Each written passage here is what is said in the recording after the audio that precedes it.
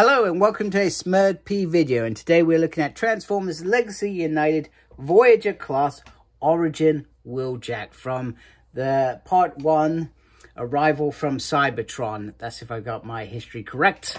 And where Wheeljack has this massive ARC mode. It's going to be interesting how this looks together, specifically in robot mode. So nice artwork on the side, 32 steps to transform him. And what on earth is that? That's interesting. I have no idea. Oh, okay. Okay, be interesting to see that. 32 steps to transform, and then there is the side as well. So let's quite simply get him out of his packaging and have a closer look. Okay, as expected, this was always going to be a hard figure in robot mode to compensate for that ARC mode, which I'm probably more excited about the ARC mode than the robot mode, because basically it looks like the Earthrise mode in terms of how it looks, but you can imagine that's a deluxe figure and it's got a massive backpack. The backpack is just weighing it down. So, and just to add to it, you can take the parts and add this on there, which makes it really even more harder to do. So just so you're aware, it comes in with these pieces connected to this. For robot mode, you want to sort of take them off and transform them around. It took me, I'm not going to say how long it took me to figure that out, but it took me a little while to figure that out. You've also got the pieces that go on that ARC mode as well, and they just stick in the back there. You can also take that, and if you stay still, I mean, I feel like he's going to just fall over any time now. And it literally, with the gun, you can literally put that on there like that, which is cool, I think. I think that's pretty cool. And this just looks like a miniature of the gun that ends up on the Earthrise figure, which I think is quite cool. That it is sort of like a similar look. So I feel like that's pretty decent. You can add that on there as well. So in any port, so it could be sort of like this, which is pretty decent. Okay, just looking at the detail, he has some really nice sky blue eyes in there. I think it's a bit difficult for me to get that on camera, but it is there. Beautiful detail all throughout the body as well. You got the nice Autobot Sigma there, which looks great. The nice see-through piece here, which I think is awesome. And then just the detail throughout, the nice grey and the white all the way around.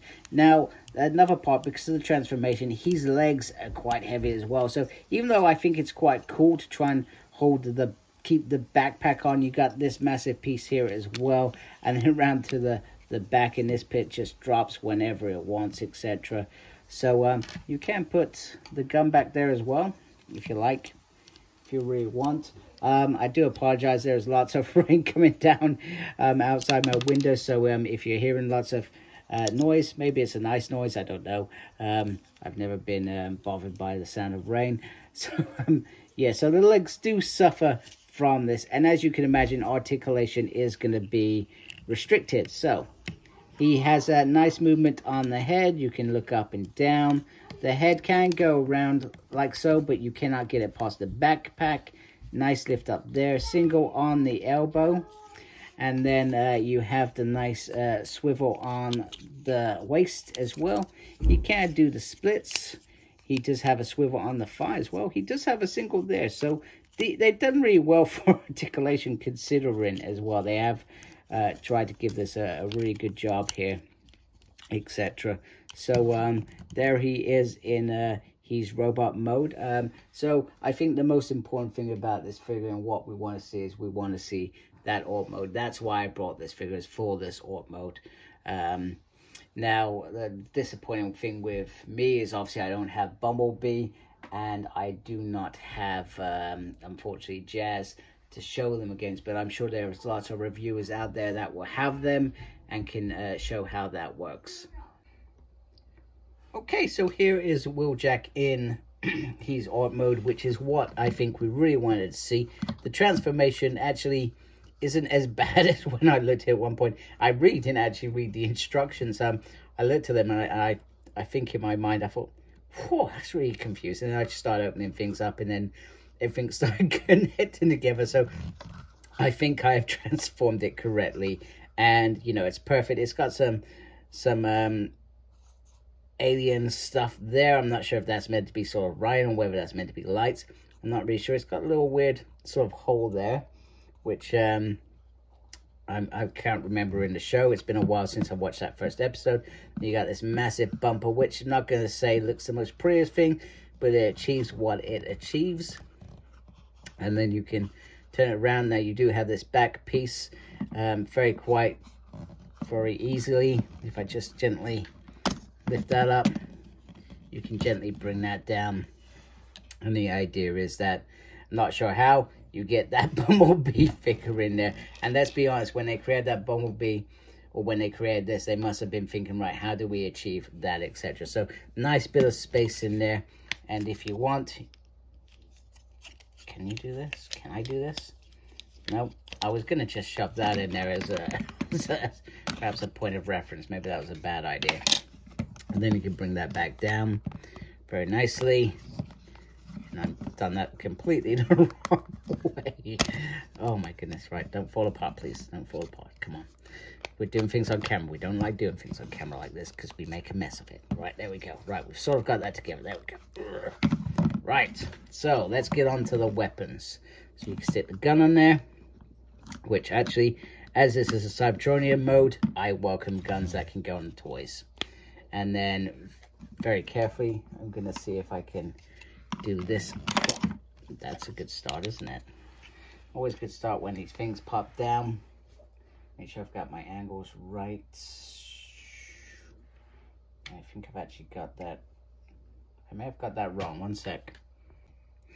Apologies, I configured it wrong. So very simple. You can drop that over there. And that acts as, if I remember correctly, the shield where he had fire surrounding him and Bumblebee, and then the little jets that go on the front, like so. Is that how it goes? Like that. Like that. There we go. And we have it. We have that mode where he's got these things turn around and plow through the fire, etc. So yeah, I think they've done a quality job with this. I really do. And for me, it's all about the alt mode. The robot mode is just, it is what it is. You know, it was always going to be a difficult thing to pull off for anyone, but this looks fantastic. I absolutely adore this. I'm not sure about the price point. I feel it comes with everything, but the price point, I think it is steep. This was, I got mine from In Demand Toys, and it was over 30 quid. So from that perspective, I think, you know, you could perhaps argue it was not a cheap figure to get. But hey-ho, it is what it is. One thing I'll say, just be careful with this Perspex, because I sense you could perhaps strain it quite quickly, because there is multiple changes with it, etc. But the other thing that they say that you can do, you can put that on there, like so. Does that connect like that? Have I done that wrong? You can put that on there if you like. It looks like there's a connect port, but I can't see it, so you can do that as well. So there we have it. Wheeljack in all his glory. So if you like my review, please support my channel by subscribing. Thank you for taking the time to watch my video. Thank you to those already subscribed to my channel. Make sure you look after yourself, and as always, embrace geekiness. Take care. Goodbye.